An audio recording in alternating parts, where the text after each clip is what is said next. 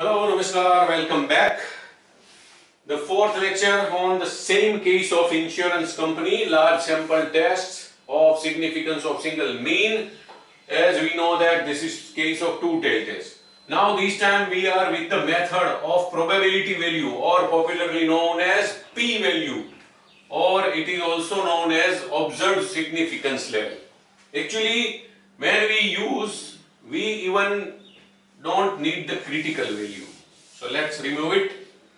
What is p-value and what is the process? The process is same up to calculation of the test statistic or observed value of test statistic. Then we have to calculate p-value. What is the formula of p-value? It is 0.5. 0.5 is nothing. It is the half area under the normal curve minus normal area for Z calculated. So for this calculated value or observed value of Z, we have to treat this as Z score of normal distribution and have to find the area for this value of Z. Then subtract the area found from 0.5. The remaining is p-value. What is to be done with the p-value? We need to compare this p-value with alpha or alpha by 2. If it is two-tailed test, we have to compare it with alpha by 2. If it is one-tailed test, we have to compare it with alpha. Here the method of conclusion or way of conclusion is exactly opposite to the comparison of observed value and critical value of test statistic. In that case, if calculated value of Z is greater than critical value, we reject null hypothesis. In this case, if p-value is less than alpha by 2 in case of two-tailed test or alpha in case of one-tailed test, then we reject the null hypothesis. Yes, let's calculate p for this. Since Z is very large here, if you go through the table of area under normal curve, normally the area for the values of Z up to 6 or 6.5 or maybe 7 is given. For the value of Z as large as 18 or so, nothing is given in the table.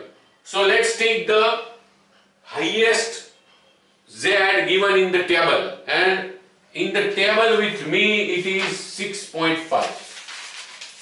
So I am going to take the value of Z, 6, and this is 0.499999. There are too many nines. We are going to take only 3 nines or 4 decimal values, since in all the tables the 4 decimal values of the area are given.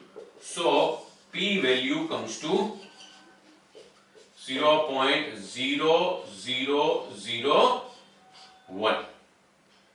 Now p value, and in case of two-tailed test alpha by 2, p value is 0.0001 and value of alpha by 2 in our case is 0.0050. It is something like comparison between 1 and 50. That means p value is less than the alpha by 2. Hence, also we reject the null hypothesis. And the conclusion will be the average weight is now not 59 kg. Okay.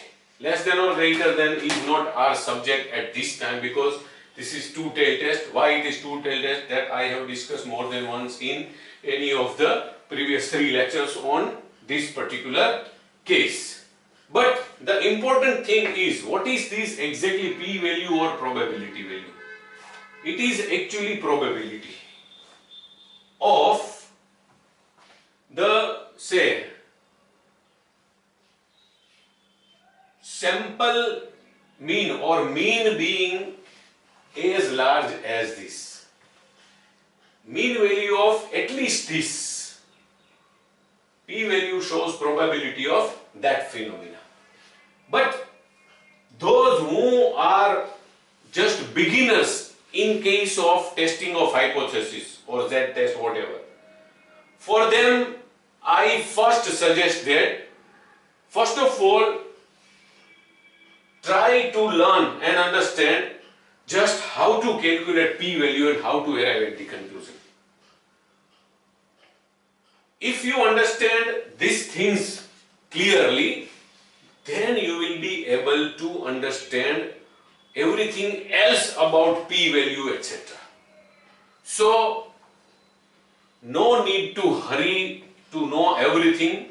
First, try to accept the concept, try to learn the calculations and arrive at the conclusion. So, this is p-value method, and in the last 4 lectures we discussed 4 different methods of arriving at the conclusion in case of test of hypothesis. All the 4 methods can be used in case of any. Now, if you ask me which method I prefer or I find most suitable, the method of comparing observed value of the test statistic and critical value is the best according to me. Just I advise to use sign of modulus whenever you get the negative value of test statistic. My favorite method is comparison of observed value and critical value of test statistic. As a student I am telling this, not as a teacher. Whenever it has been, say, left upon me to use the method, I have always used comparison of critical value and calculated value of test statistic method. Because straight away we can perform the test of hypothesis easily as a student whenever we face such kind of problems or questions in examination. But that is not necessary that for you people also the same method is favorite. If you need to use a particular method, then what? That's why we need to use all the 4 methods and whenever it is left upon us, we can use the method of our choice. So, never go for hard comparison that particular method is my favorite, so I will use that only. No. I also use any of 4. But whenever it is left upon me, I prefer to use the method of comparison between critical value and observed value of test statistic. That's it. Thank you very much.